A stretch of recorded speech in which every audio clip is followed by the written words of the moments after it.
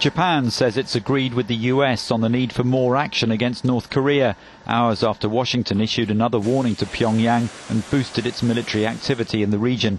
It follows North Korea's long-range test on Friday, launching a missile that landed in the sea off Japan. In Tokyo, the Prime Minister spoke to the US President on the phone for nearly an hour. Shinzo Abe said, "President Trump and I completely agreed that we must also take further action. We'll make every possible effort to protect our citizens' safety against the threat from North Korea." He said both leaders thought repeated international efforts to find a solution had not borne fruit, but he didn't spell out what steps might be taken. Officials say the two countries didn't discuss military action against North Korea.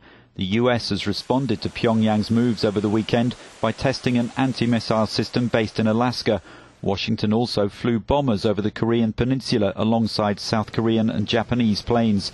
The US has called on China to take a stand on stronger UN sanctions against North Korea.